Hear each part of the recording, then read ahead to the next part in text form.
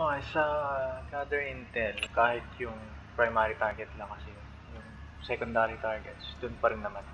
Though maganda kung mag-scope out kayo ng cocaine, yun yung highest value na pwede mo i-loot solo. Yan din rin sa bakit secondary targets ko is 300k lang kasi hindi na ako nag-scope ng secondary targets. Okay, hassle. Ayan, approach vehicles, kushot ka. Ito yung pinakamadali and ito yung magbibigay ng scuba outfit na kakailanganin mo para lumangoy across the island. Pwede mo sa pre-heist nito na kung saan ka, pwede mong gamitin mismo yung submarine mo papunta doon sa submarine na papasukin mo. Equipment, lahat except yung demolition charge kasi ito, maingay ito. Ang kapalit nito is cutting torch para tahimik lang, mabubuksan mo yung mga gate. Weapon loadout, crack shot with suppressors. Bakit crack shot? Kasi yung secondary nito, maganda pang close combat kung may take out ka na malapit sa'yo. And yung sniper, useful siya sa watchtowers. Kaya yung lilut mong cocaine or whatnot, may watchtower na malapit. Pwede mong gamitin yung sniper. Infiltration point should be drainage tunnel. Ito yung pinakamadali. Dahil paglabas mo, anto ka sa compound. Compound na din po ang drainage tunnel. Escape point kahit saan, doesn't matter. Kasi pwede mo naman langoyin. Time of day, night. Siyempre stealth mode tayo.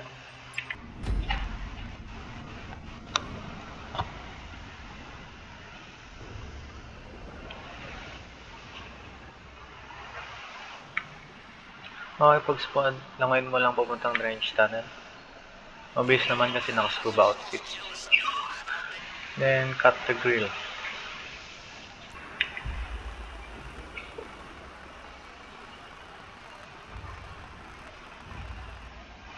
Then, proceed lang sa loob.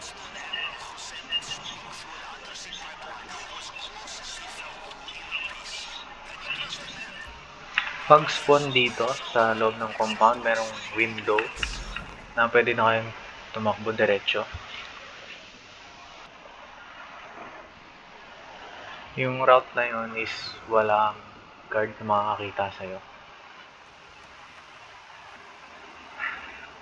So pag spawn, takbo ka dito sa likod. Akyat ng hagdan and then kanan. Dire-diretso lang, tabi ng gym. Diretso lang din dito. Hintayin yung lumakad tong personal guard dito. Then, akyat kayo. Take out nyo siya. Usually nasa kanya yung gate keys kung wala ando sa isang personal guard. Seguro se lo olvidó ese pendejo. No gate keys. So, usually, andito siya.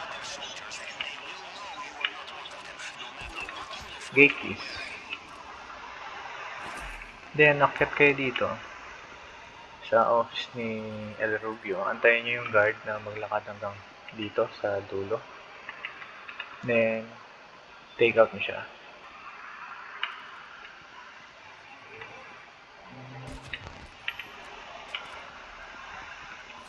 Then, akyat pa ulit. Pasok ng office. Punta kayo dito sa sulok. Dahil may vault dito. Usually 50 to 100k ang laman nito. Ooh, 100k. Then, pwede na kayo dito sa elevator. Pwede kayong mag-gate keys pabalik. Or pwede kayong mag-hack sa elevator. Pag sa gate keys, balik lang kayo dun sa tinakbo natin kanina. Dito. May guard doon. So, antayin yung makalagpas yung juggernaut. Kakaliwa naman siya, so huwag kayong panic. Yan. Then, talon na kayo dito. Then, talon sa kaliwa. And, ito na yung basement. Yung hack dito, same lang do sa elevator. Do sa elevator, 4. Dito, 2 lang. And, may technique dito sa fingerprint. Lahat to tamang choices. I-arrange na lang siya. So, ang technique dito is hanapin yung pinakauna. Ayan. And then, sa pangalawa, sa susunod, hanapin nyo rin yung pinakauna. Then, kung pang ilang pwesto siya, yun yung number of top na i-right or i-left nyo. So, kunyari, nasa second spot to. So, simula dito, pangalawa. So, ito yung una, ito yung pangalawa. So, correct na yan. Hanapin nyo ulit yung una, pangalawa, pangatlo. Pangatlo kasi pang third na siya na slot. Yan, hanapin dito rin. Yun, kusa siyang kakagat. Same dito, hanapin yung una. Since first slot siya, hanapin yung una, second slot, so second fingerprint. Hanapin yung una, third slot, so pangatlo. 1, 2, 3. Done.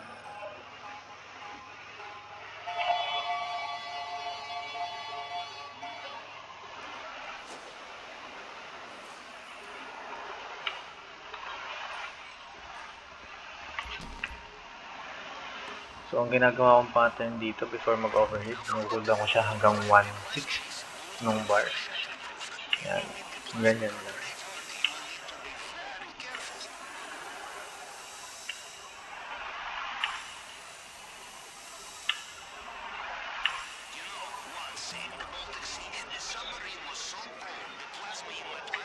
Then, balik kayo doon sa nanggalingan.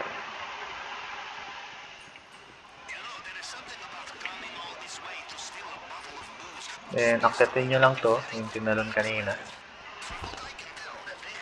Then, akyat lang din ulit kung saan galing.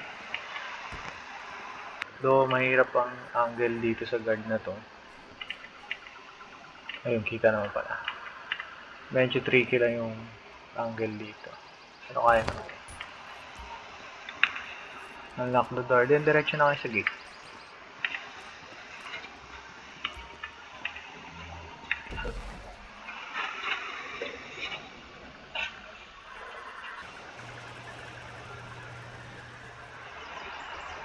Pag spawn, kikil nyo itong guard na sa harap.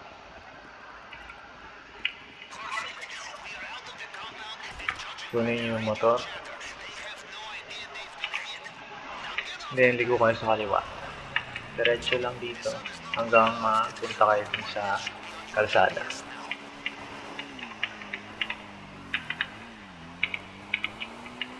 Pagdating sa corner ng kalsada, diretso lang hanggang mahulog kayo sa tubig.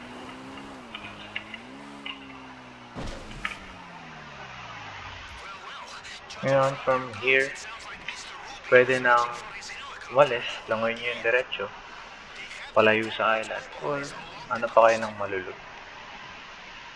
Usually, ang nilulot ko lang is yung sa nasa airstrip, since dun ang konti ang guard. Pagdating dito, make sure na malalim kayo kasi may patrol boat sa taas. Then, diretso kayo sa control tower para i-disable yung air defense. Pero kung hindi naman kayo mag-aeroplano, okay lang din. Hayaan nyo na yung control tower.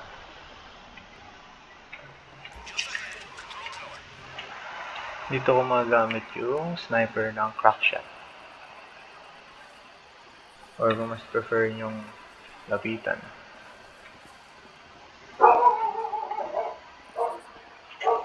Hintayin nyo siyang huminto para hindi kayo mag-miss sa shot. Kasi miss shot, alert yung mga guards. Then take the camera out.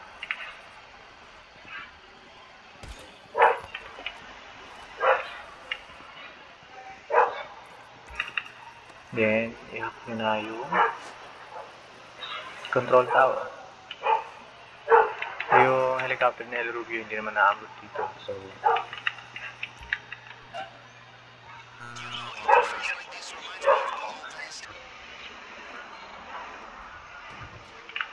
okay, good. And then, ang gamit ulit yung sniper dito, may guard to sa entrance.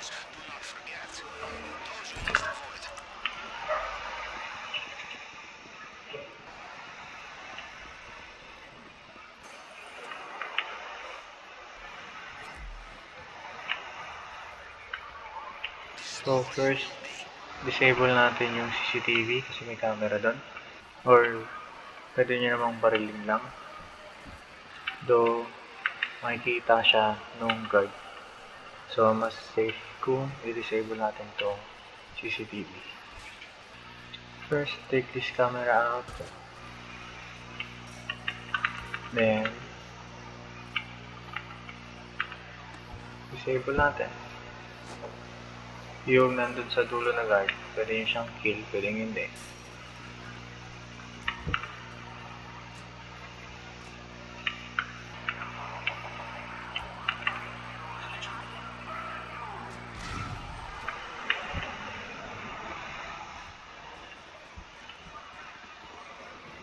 Pwede siyang ikutan dito hanggang may shot kayo sa kanya.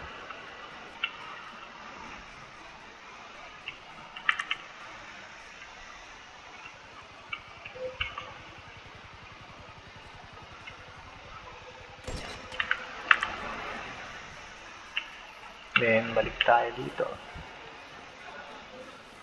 Kung nag-aalangan kayo na sniper siya, pwede kayo dito pumesto hanggang paghinto niya.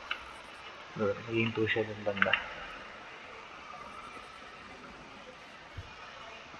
Then, since wala na yung camera dito, pwede natin patayin yung guard dito. Hintayin nyo muna lumabas yung maglalakad na guard. Then, pwede kayo umakyat dito sa bubong.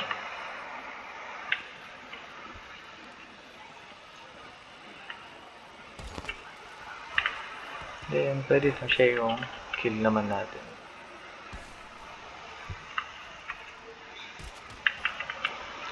And then, loot kayo dito.